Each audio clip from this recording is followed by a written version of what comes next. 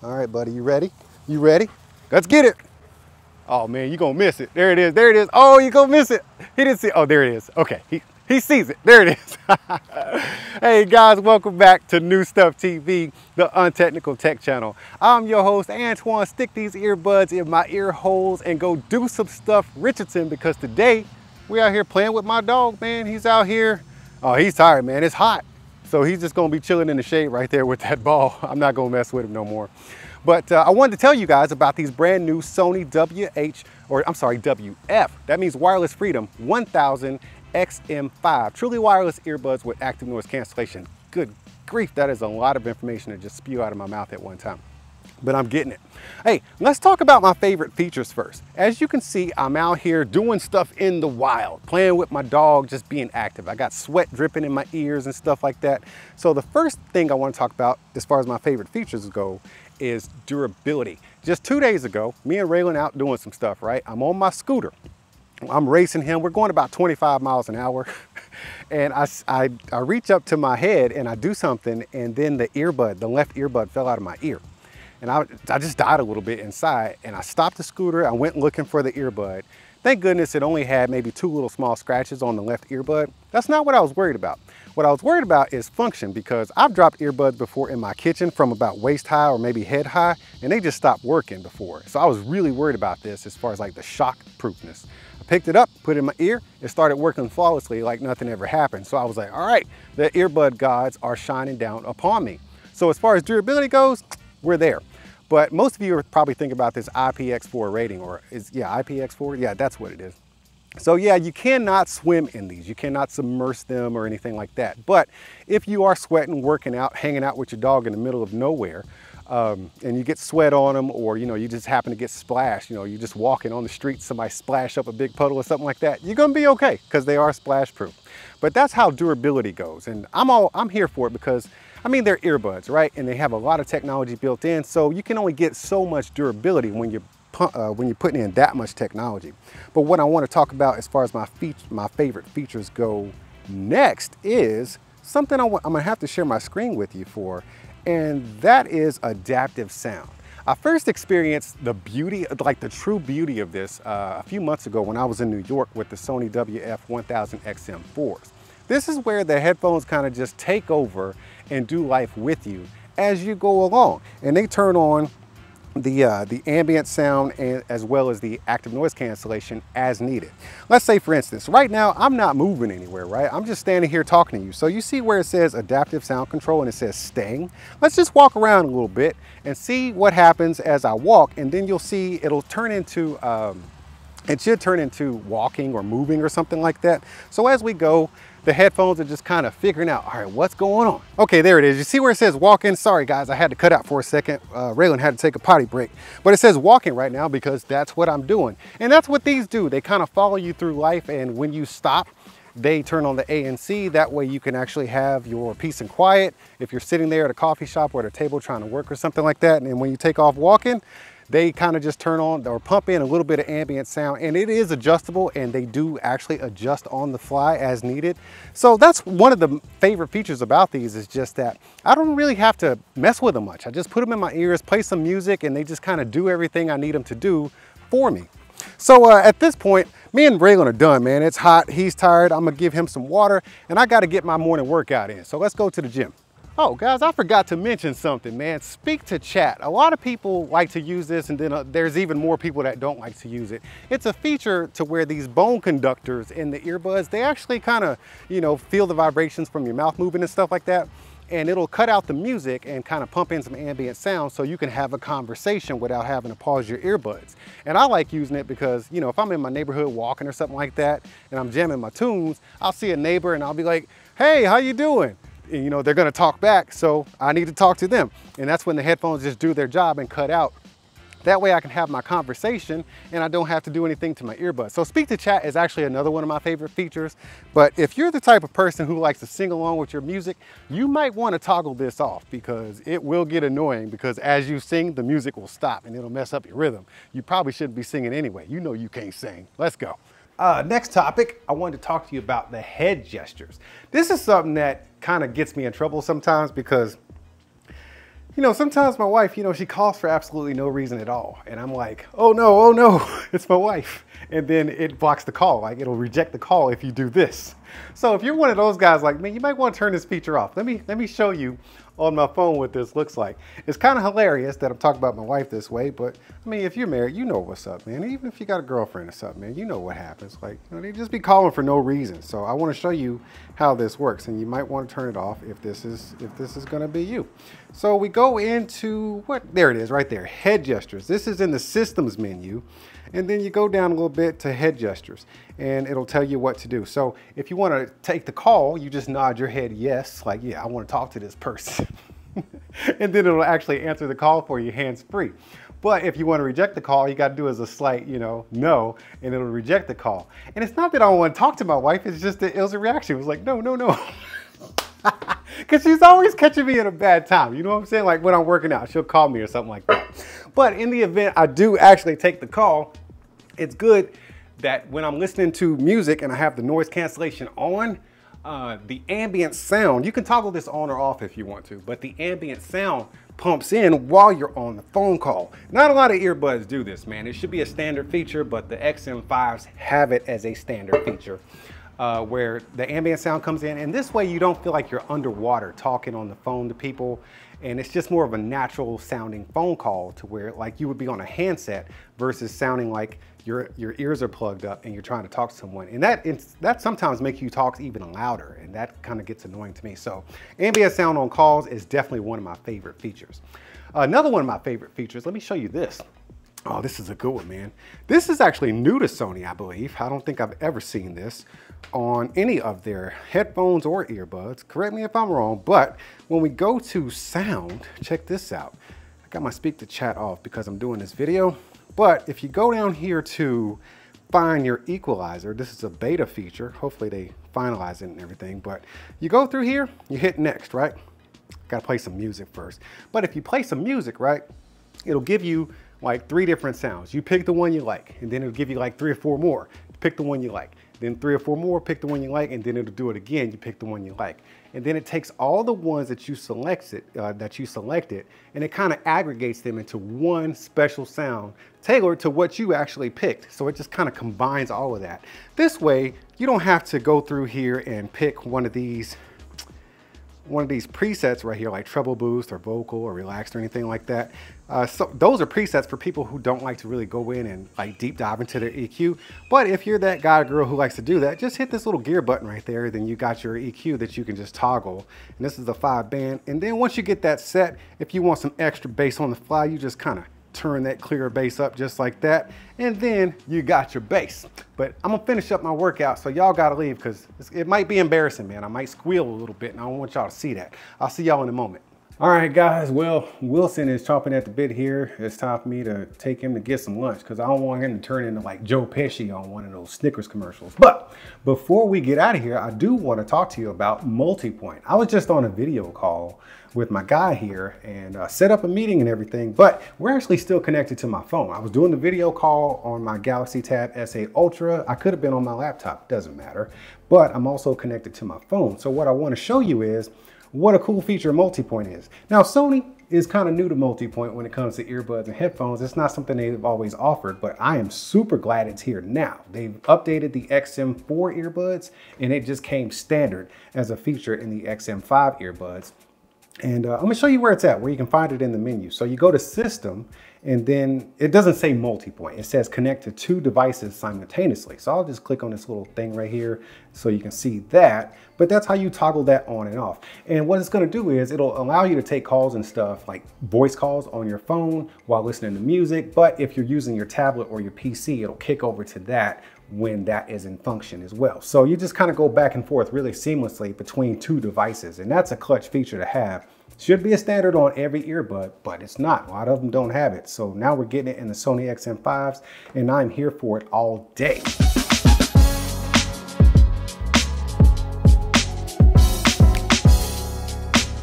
Oh man, this is stupid hot. This is ridiculous, man. Either way, I gotta get Wilson something to eat. Hey Google, what's a good place to eat around here? All right, well, Google's telling me that. Let me tell you about Google Assistant. This is something a lot of people don't actually like to talk about. I don't understand why, because it's such, oh, let me silence this. Okay, so it's a feature that a lot of people don't talk about. I don't understand why, because it's so useful. You got to use your Google Assistant or your Amazon Alexa. This one's connected to Google, and I absolutely love it because it's, once again, hands-off, hands-free. All I have to do is say, hey G, and it kicks in, and I get to tell it what I want to tell it or ask it what I want to ask it, and I don't have to pull out my phone or anything like that. I can even check my notifications if I want to without pulling out my phone. And it's totally capable of doing all the Google Assistant stuff, but it goes a little bit deeper than that because you can actually use Google Assistant to do headphone features such as turning on or off your ambient sound or ANC. That's one of the huge things that I love about the integration with Google in the XM5 earbuds. Now, another thing I love, of course, is the sound quality. It's their headphones, their earbuds. You gotta, sound quality is gonna be one of the big features, right? So the sound quality is definitely improved over the Sony WF-1000XM4s. In my opinion, they're more bass capable. They have a bigger dynamic driver. Wilson, don't die, man. Look around, man. Look around what you're doing. Wilson go mess around and get ran over out here. Anyways, the driver is a little bit bigger. I forget the actual size, but it is a little bit bigger. And that is going to make them more dynamic, and you get more bass capability. I'm using the term bass capable because that's what I'm actually hearing when I listen to my music. I'm actually getting a lot more bass, which is, in my opinion, more competitive with something along the lines of like the Sennheiser Momentum 4s or something like that, which is something I love. So I like having the extra bass, but because there's extra bass, that doesn't mean you're getting muddy music. It's Sony, man. Sony does excellent quality when it comes to balanced, really good musical sound. And that's what I love with these, because I'm getting details too, and I don't have to turn them up super loud to get all the details that I want. I like having the low volumes, like even right now. If I wasn't talking to you, I'd have these on, and I'd probably have the volume up to about 20–30%, and the ANC would be on, and that ANC is so good that I don't have to turn them up loud, but also I can still hear the details in the music. And to be honest with you, this morning, I was listening to a song, I forget what it was, but it was a song from like the late 90s, like probably 98 or something like that. I forgot what it was. But I heard some lyrics that I didn't know that I didn't know they were saying that. You ever listening to a song and you're thinking they're saying something, and then years later you're reading it on YouTube or something, and then you find out they were saying that? That's what happened to me. I was listening and I was like, I never heard them say this before. And that's because I could actually hear the details in these earbuds, even at the low volumes. So when it comes to music quality, we're talking Sony level music quality. Sony really does not disappoint when it comes to that, because we're getting high res and we're getting LDAC, man. Let me go in here. You know I like sharing my screen with you in real time. That way you can see everything I'm experiencing. So let's go in here and look at some stuff, man. I want you to see how I'm getting my, how I got my sound set up. So in one way I have, well, you saw me earlier. I kind of messed up my EQ so I could show you that Find Your Equalizer, but I usually have it on custom 1, right? And then custom 2 is my, that's gonna be my Find Your Equalizer setting. But when I go in here all the way down, you can see I have prioritized the, I've prioritized the sound quality versus a stable connection. I don't have a problem with the stable connection. These things reach pretty far. I've actually left this on my kitchen table, then went outside, watered some plants, and no cutouts at all. So the connection was never a problem for me. That's why I can prioritize the sound quality. So that's gonna give me a better quality of sound. Of course, I got my DSEE Extreme on auto, so Sony can take over and upscale the things that they think they need to upscale, so I'll get the best quality. But if you go in here, man, you gotta go in here and you can see this right here. See that right there? LDAC.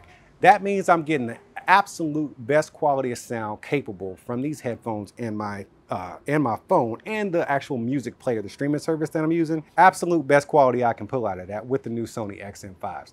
Now I gotta go find Wilson something to eat, because man, I can see his skin is turning green, man. He's about to start like growing little warts and stuff on him. He's turning into an ogre. So let's go get that man something to eat. So I decided to show you guys these earbuds this way because I'm reminded of a story of my brother-in-law. Back in the day, about 2 years ago, he got the Sony XM4 earbuds, and he told me that they absolutely sucked. He said the noise cancellation just didn't work pretty much at all. It sometimes worked, it sometimes didn't work. And I was like, how could this be? These earbuds are so great. I've ranted and raved about them for almost 2 years now. And turns out he wasn't using them wrong. The earbuds were working exactly as advertised. It's just that he never bothered to download the app or dig into the features such as adaptive sound control. Remember in the beginning of the video how I said, you know, it was supposed to move with you, and when you started moving, it turned the ambient sound on and stuff like that? Well, he's a UPS driver and he's always moving. So that means if he has the adaptive sound on or he has it programmed that way, it's not gonna work like he needs it to as far as ambient sound versus active noise cancellation. So I wanted to show you, how the app works and stuff like that, and how the earbuds actually function and move with you through life so you don't have to mess with them too much. All you have to do is download the app and dig into these awesome features that they've added. Speaking of adding extra features and how awesome these earbuds are, I did a video a few months back, about 5 months back. It was pretty much my wish list because I've been using the XM4s and there are some things I just didn't care for, didn't like about them. And apparently Sony was listening to me. Appreciate it, bruh. I don't know if Sony actually listens to me or not, but they answered a lot of my wishes when it came to the upcoming XM5. And let's talk about a couple of those things. Now, the first thing I'll mention is the actual size of the earbud. This thing is so much smaller and way more comfortable than the Sony XM4s. They're still bigger than the LinkBuds S, but they are definitely a lot smaller and way more comfortable than the XM4s, which I told you I initially experienced quite a bit of pain, but then after, some usage and then changing out the ear tips, which I'll get to in a moment, I was able to use them long term and they actually became my favorite earbuds. Now we will get into that ear tip, which has been vastly improved. In fact, I don't even feel the need to actually change it out to anything other than this. And they even give you an extra size. They give you a small, a medium, and large, and then an extra small. So if you've got tiny little ear holes, you should be able to find a size that fits you. But what makes these so good to me is that they are not necessarily foam, or I keep saying that word, foam. It's not foam, it's foam comply. They're not that. It's like a hybrid of it's a very, very malleable tip. It's just like you're almost a silicone hybrid foam comply. I don't know what this is, but it's way more comfortable than the original ones that were used in the XM4 earbuds. And that means I can actually use them for a long time without experiencing wear fatigue. So this is the left earbud, and that brings me to the next thing that they've improved on, which was single bud use on any ear, whether it's the left or the right. This is the left one. I can just shove it in my ear hole and not have to give up any features such as Google Assistant. It's still active in here, man. So Sony has been, they've been working on it, man. They listen. I just would like to think that they listen to me on this. I get to use these on the left or the right, depending on which ear I feel like listening with, and I'm gonna have all my features. I absolutely love that. But this now brings me to some things that I'm still not okay with, man. I'm still wishing I would have gotten this. They're still lacking in the department of customization of controls. Now, they do give you volume controls now, so you can actually like quadruple tap, on each earbud to raise the volume up or down.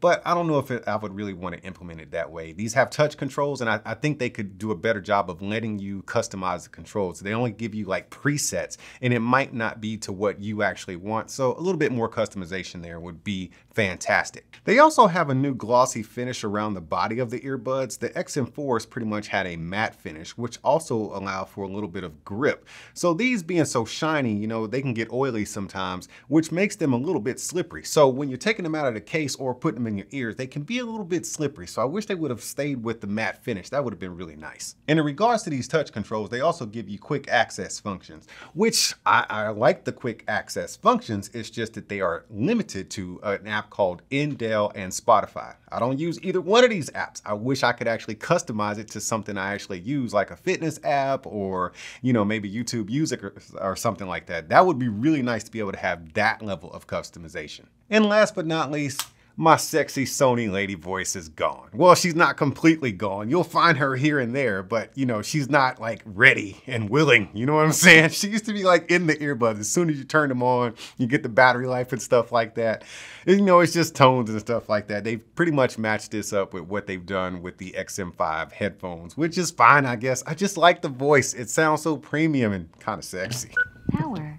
Anyways, man, I just wanted to show you all these earbuds and show them to you in a way that, you know, would help you actually use them by deep diving into the app a little bit and helping you customize them so you can get the best usage out of them, because I absolutely love them. Yep, daily drivers here. I really do appreciate Sony sending these out, but just because they sent them to me, that don't change my opinion, man. These are going in my pocket, my backpack, my car, my trips, everything, or everywhere I go. These are my new daily drivers. And that's saying a lot because I get a lot of earbuds on the channel and I'm always going back and forth, but I always have to go back to something I really, really like. And this is what's up. The new Sony WF-1000XM5s. That's what's up, baby. Look, y'all keep being good to each other and I'll see you when I see you.